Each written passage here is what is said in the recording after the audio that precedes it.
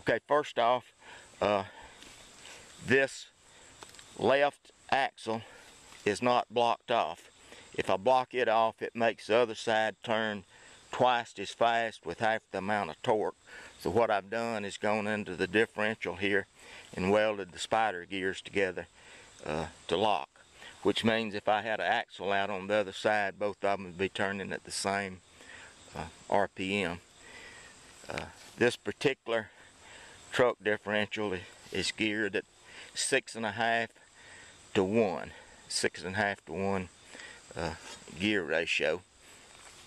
For what I'm doing, I think probably 5 horsepower would be enough power.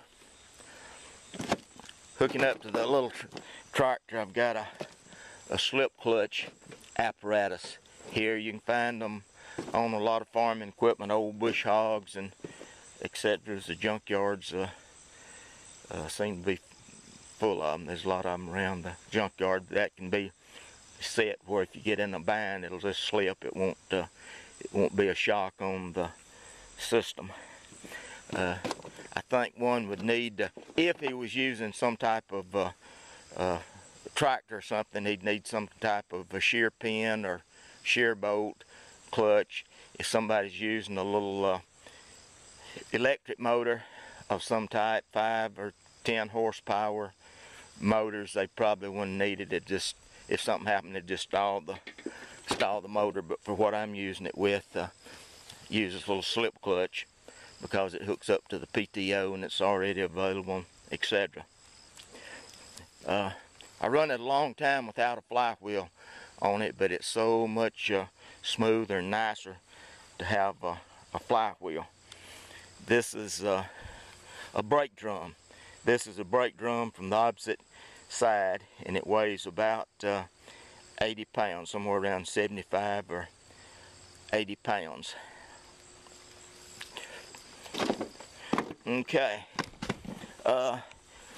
the differential is going to come with 4 rims on it. So the shearing mechanism is a piece of rim cut at a angle or a slope. This is another piece of rim that I just laid up against it and cut a hole in it about the size that I figure I would be cutting. This is a little chute, and you want to get it as close as you can for the shearing or scissor action here. Turn that back just a little bit, son. Other way. Okay, you have brake shoes on here. You want to, or on the other side, you want to take off, and this side too, to get everything out of the way. So what I've done is just taken a part of the brake shoe and welded right in here. The rim and the brake shoes are going to have about the same contour or radius as the shear and rim there. So turn it slow. Okay, so this rim will go up and lay right in there and make a good cut. It inserts right up in there, hole right there, and that will help secure you.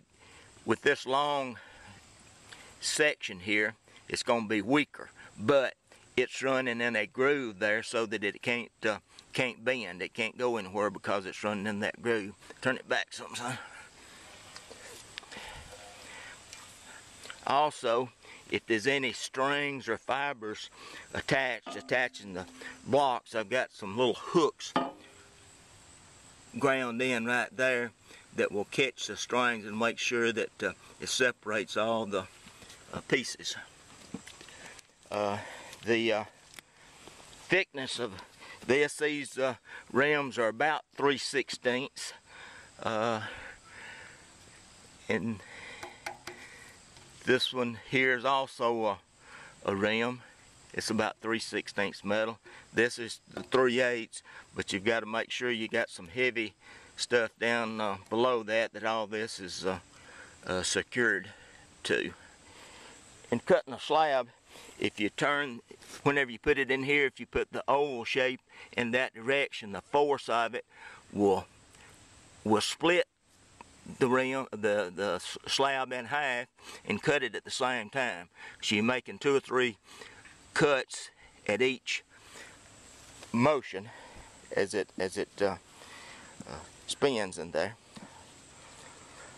Also, if you're cutting big stuff, heavy stuff, say a 4x4, I might have to cut every other turn and give it time to get up its momentum if I'm really cutting heavy stuff.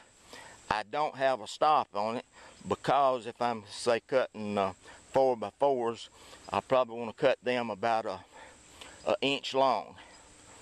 If I'm cutting 1-inch strips, I can cut those at about 3.5 or 4 inches long. So and depending on what type of wood I need, so I've chose not to put a stop on it so I can get whatever wood I need as I'm cutting it.